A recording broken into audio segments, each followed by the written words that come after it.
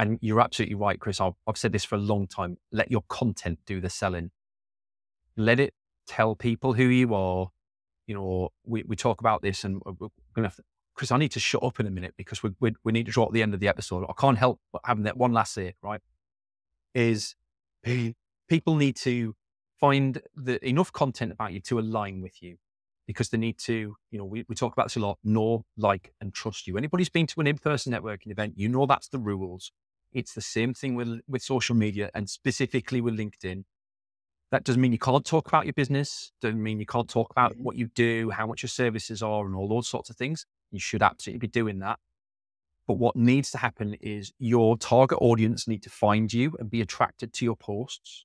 And then a subset of your target audience will align with you as a person and notice what it is that you do. They'll naturally do it. I've seen people do this running multiple businesses, and they never talk about any one of their multiple businesses.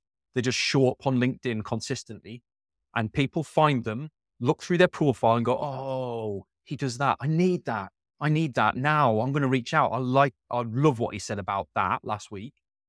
And, Stephen Bartlett's Diary of a CEO, and more, you can read about this a lot. Like, people need to know that they align with you and you become an expert in their eyes.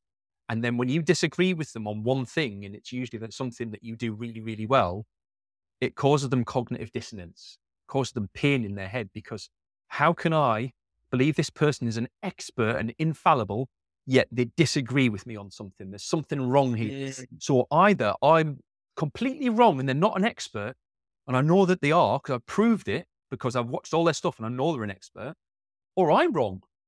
Shit. I need to have a conversation with them and find out if I'm wrong. Because if I'm wrong, I can do things differently. And I think that is the key thing that I send to everybody out there, is like, just be that person. You don't need to do any selling. You don't need to be great at sales. You just need to be sociable. It's in the name, right?